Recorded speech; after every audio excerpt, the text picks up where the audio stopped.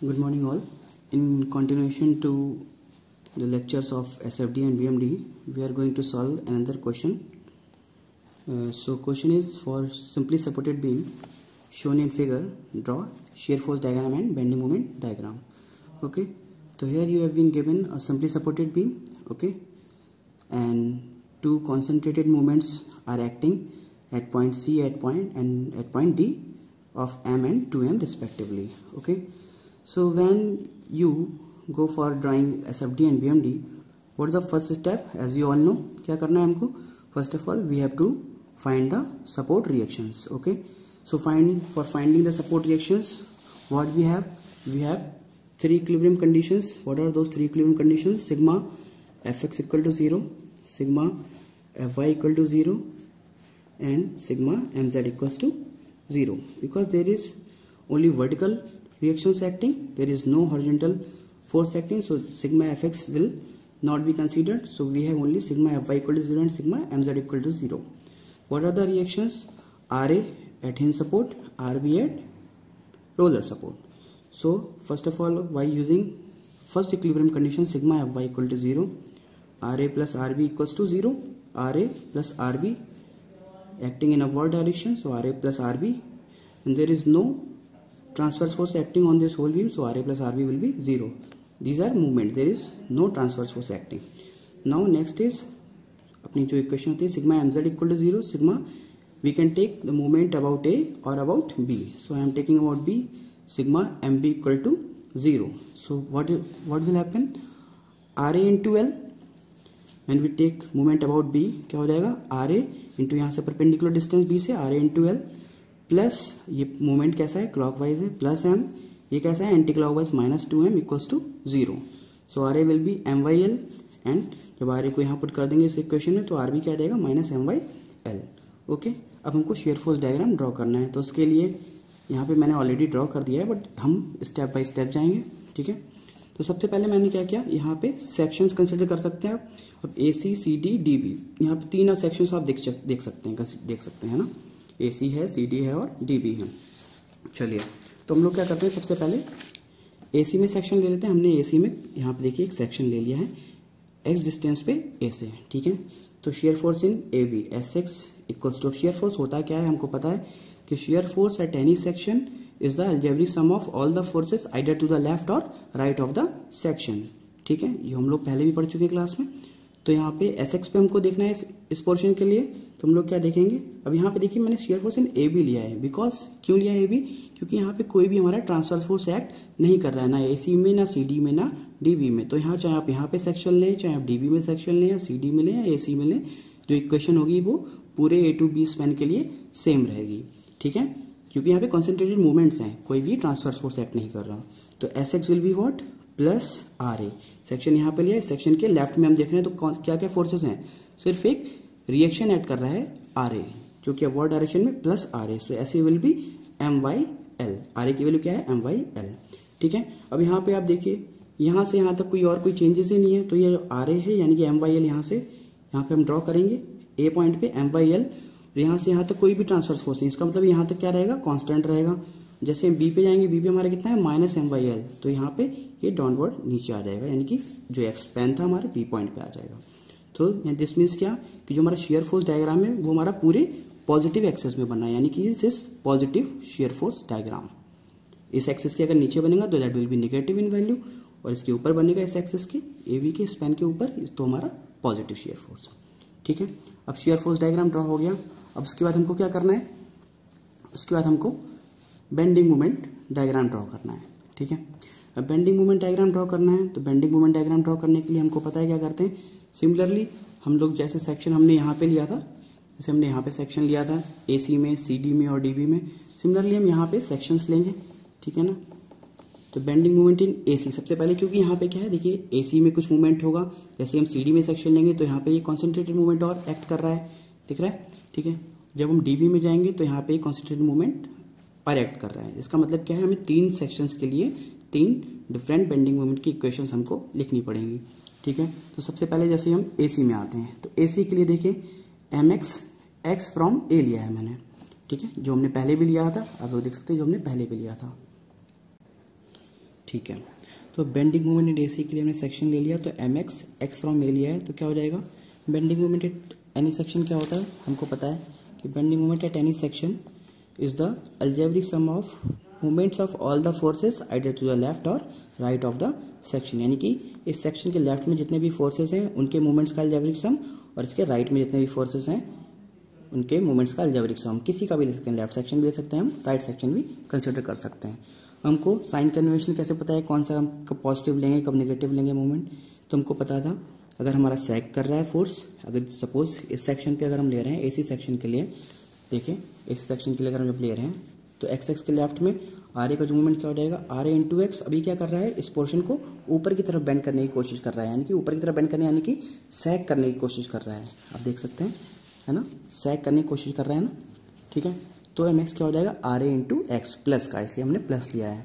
Eight x equal to zero M A equal to zero, zero put करेंगे तो M A क्या आ जाएगा, यानी कि ए पॉइंट, एक्स कहाँ से कहाँ तक वेरी कर रहा है, यहाँ पे आप देख सकते हैं एक्स ए से लेके सी तक वेरी कर रहा है, यानी कि x equal to zero to x equal to L by three तक वेरी कर रहा है, ठीक है। जब हम x equal to L by three पे आते हैं तो एम सी क्या हो जाएगा M Y L into L by three, यानी कि M by three just left of सी। जब हम बेंडिंग मोमेंट की बात कर रहे हैं तो हम एसी पोर्शन में जब हम बात कर रहे हैं तो सी के जस्ट लेफ्ट में बात कर रहे हैं, ठीक है ना, यानी कि सी पॉइंट पे जो हमारा मोमेंट की वैल्यू आई है this is just to the left of सी, ठीक है। नाउ अब हम जाते हैं नेक्स्ट सेक्शन, कौन सा सी डी सेक्शन। सिमिलरली हम लोग क्या कर सकते हैं, सी डी सेक्शन के लिए भी हम लोग एक सेक्शन कंसिडर कर सकते हैं। सी डी पोर्शन में एक सेक्शन हमने कंसिडर किया x x at a distance small x from ए से ही हम डिस्टेंस ले रहे हैं सारी, तो इसके लिए भी हम बेंडिंग मोमेंट की इक्वेशन लिख सकते हैं। क्या लिखेंगे बताइए, इस सेक्शन के रिस्पेक्ट में अगर हम लिखना है लेफ्ट में लिखना है तो क्या लिखेंगे आर ए का मूवमेंट इस सेक्शन पे क्या हो जाएगा R A into x plus M, because M is clockwise, ठीक है। तो यहाँ आप देख लीजिए हमने लिखा भी है bending moment in C D M x equals to R A into x plus M, ठीक है। सो एम सी क्या हो जाएगा, अब हमको पता है सी पॉइंट के लिए हम देख रहे हैं तो आर ए हमारा पहले कितना था, हम पहले देख चुके हैं यहाँ एम वाई एल था हमारा, और सी पॉइंट के लिए एक्स की वैल्यू कितनी होगी एल बाई थ्री, क्योंकि एक्स हम कहाँ से ले रहे हैं, एक्स अभी भी हम लोग x from support A he consider कर रहे हैं, तो सी पॉइंट के लिए जो हमारा हो जाएगा एक्स क्या हो जाएगा एल बाई थ्री हो जाएगा, ठीक है। और डी पॉइंट के लिए एक्स हमारा क्या हो जाएगा eight x equals to to L by three, ठीक है। टू एल बाई थ्री पे M C, to L by three पे एम डी, तो एम सी क्या हो जाएगा यहाँ हम पुट कर देंगे M by L into L by three, जैसा कि हमने इधर पहले भी किया था, ठीक है। तो ये हमारा कितना आ रहा था M by three, M by three यहाँ आ गया प्लस हम, यानी कि टोटल वैल्यू होगी four M by three. D point के लिए अगर हम बात करते हैं eight x equal to twelve by three, जब यहाँ हम पुट करेंगे ट्वेल्व बाई थ्री, ठीक है, तो M by L into twelve by three, ठीक, M by L into twelve by three plus M, यानी कि टोटल की वैल्यू हो जाएगी फाइव एम बाई थ्री हो जाएगी, ठीक है। अब आप यहाँ पे देख सकते हैं ए सी पोर्शन में हम बात कर रहे थे, यहाँ पे क्या वैल्यू थी एम बाई थ्री, जैसे हम सी डी में आए तो सी पॉइंट पे फोर एम बाई थ्री हो रही है, अभी वैल्यू यहाँ पे एम बाई थ्री यहाँ पे, क्योंकि ये सी क्या है जस्ट सी के राइट में वैल्यू है, और ये वैल्यू देखिए आप एम बाई थ्री और four M by three value में कितना चेंज है, एम का चेंज है। एम का चेंज क्यों है, जब भी किसी पॉइंट पे कोई कॉन्सेंट्रेटेड मूवमेंट ऐड कर रहा होता है तो उस पॉइंट पे जो बेंडिंग मूवमेंट की वैल्यू है उसी मूवमेंट के साथ में चेंज हो जाती है। अगर ये क्लॉकवाइज है तो उतना पॉजिटिव ऐड हो गया, अगर एंटी क्लॉकवाइज होगा तो उतना नेगेटिव हो जाएगा, जैसा कि हमारा नेक्स्ट सेक्शन के लिए हम बात करेंगे, ठीक है ना। अब डी पॉइंट पे आप आ गए, यहाँ फाइव एम बाई थ्री आपकी वैल्यू हो चुकी है, ठीक है। ओके, नाउ हम नेक्स्ट सेक्शन के बारे में बात करते हैं, तो हम बात करते हैं डीबी सेक्शन के लिए, ठीक है। तो डीबी सेक्शन के लिए भी हम लोग क्या करेंगे, एक सेक्शन कंसिडर करेंगे डीबी पे। हमने यहाँ देखिए सेक्शन ले लिया एक्स एक्स ए से एक्स डिस्टेंस पे, तो यहाँ के लिए बेंडिंग मोमेंट की इक्वेशन हम लिख सकते हैं, क्या लिखेंगे M x equal to R A into x, क्योंकि ये सैक कर रहा है, प्लस ये क्लॉकवाइज मूवमेंट है एम, और ये टू एम क्या है anti clockwise, so minus two M, तो वैल्यू क्या हो जाएगी are as M by L into x minus का एम। अभी सी डी के लिए जो हमारा एक्स वेरी कर रहा है वो कहाँ से कहाँ तक कर रहा है, एक्स इक्वल्स टू हम डी बी के लिए ले रहे हैं ना, तो डी बी के लिए जो हमारा डी पॉइंट कहाँ पे है, x equals to twelve by three पे, और बी पॉइंट कहाँ पे होगा एल पे होगा, ठीक है। तो x equal to twelve by three पे हमारा डी पॉइंट पे मूवमेंट क्या हो जाएगा M by L into twelve by three plus M minus two M, या माइनस एम कर सकते हैं डायरेक्ट, तो वैल्यू क्या आ रही है माइनस एम बाई थ्री। अभी हमने देखा था यहाँ पे कि हमारा जो एम डी की वैल्यू आ रही थी वो फाइव एम बाई थ्री आ रही थी, यहाँ देखिए एम डी की value five M by three है just to the left of D, ठीक है। जैसे ही हम लोग डी बी पोर्शन में गए तो just to the right of D की वैल्यू आ रही है माइनस एम बाई थ्री। देखिए वैल्यू में कितना चेंज आया है, वहाँ पे थी 5m/3, ठीक है, और यहाँ पे 2m का यहाँ पे एंटी क्लॉकवाइज मूवमेंट ऐड कर रहा है, यानी कि इतना माइनस होना चाहिए। तो जैसे ही आप इसको माइनस करेंगे तो वैल्यू में कितना चेंज आ जाएगा, आप देखिए माइनस का m/3, तो वही वैल्यू हमारे यहाँ पे भी आ रही है, आप देख सकते हैं MD पे -m/3 आ रही है, ठीक है। नाउ B पॉइंट के लिए, जो हमारा B पॉइंट था उसके लिए x की वैल्यू क्या होगी, x = L, तो L यहाँ जब हम पुट करेंगे तो L से L कैंसिल, MB क्या हो जाएगा, 0 हो जाएगा। सारे पॉइंट्स पे हमने बेंडिंग मोमेंट्स फाइंड कर लिए हैं कि क्या क्या बेंडिंग मोमेंट्स हैं। हमको क्या करना है, हमको बेंडिंग मोमेंट डायग्राम ड्रॉ करना है। कैसे ड्रॉ करेंगे, देखिए जब हम AC पोर्शन के लिए बात कर रहे हैं तो हमारे पास जो AC के लिए इक्वेशन थी, AC के लिए इक्वेशन क्या थी, RA × X। इक्वेशन किस फॉर्म टाइप की है, y = mx टाइप की इक्वेशन है, यानी कि कैसी इक्वेशन होती है, equation of straight line passing through origin, यही इक्वेशन होती है, y = mx, यानी कि कहाँ से शुरू होती है, 0 से। यहाँ पे भी आप देख सकते हैं MA क्या है, A पॉइंट पे कितना है, 0। वेरिएशन x⁴ यानी कि लीनियर वेरिएशन होगा, स्ट्रेट लाइन होगी, और C पॉइंट पे वैल्यू कितनी है, m/3। तो यहाँ पे देखिए हमने ड्रॉ किया जब, तो यहाँ पे A पॉइंट है, ये C पॉइंट है, ये D पॉइंट है और ये B पॉइंट है, ठीक है। सारे पॉइंट्स मैंने यहाँ पे मेंशन कर दिए। अब A से C के लिए हमने ड्रॉ किया तो ये हमारा लीनियर वेरिएशन आ गया, ठीक। Just to the left of C m/3 था। सिमिलरली जैसे ही हम CD पोर्शन में गए, CD में गए तो हमारे MC की वैल्यू कितनी हो गई, 4m/3 हो गई, ठीक है ना। तो यहाँ पे हमने क्या करा है, M का चेंज हुआ है तो हमने उसको क्या करना पड़ेगा, उसी पॉइंट पे हमको M ऊपर जाना पड़ेगा, यानी कि m/3 है तो 4m/3 के लिए क्या करना पड़ेगा, M हमें ऊपर जाना पड़ेगा। तो यहाँ पॉइंट पे हम 4m/3 पे पहुँच गए। अब नेक्स्ट पोर्शन कौन सा है, CD पोर्शन। अब CD पोर्शन के लिए आप देखिए, CD पोर्शन के जैसे हम गए तो C पे तो 4m/3 थी, हम 4m/3 पे ऑलरेडी हैं। D पॉइंट पे कितनी है, 5m/3। वेरिएशन कैसा है, यहाँ पे वेरिएशन देखिए x⁴ यानी कि लीनियर वेरिएशन है, y = mx + c टाइप का वेरिएशन है। तो यहाँ से हम देखिए वेरिएशन जब हम ड्रॉ करेंगे तो 4m + 3 से लीनियर वेरिएशन कहाँ पे, 5m/3 पे, क्योंकि हमारी D पॉइंट पे वैल्यू कितनी है, 5m/3। अब जैसे ही हम, ये क्या है, just to the left of D, जो 5m/3 वैल्यू कितना है, just to the left of D।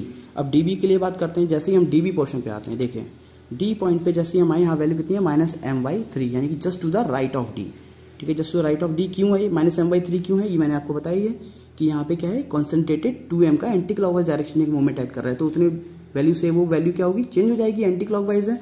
तो हमारी वैल्यू यहाँ पे कितनी थी, 5m/3।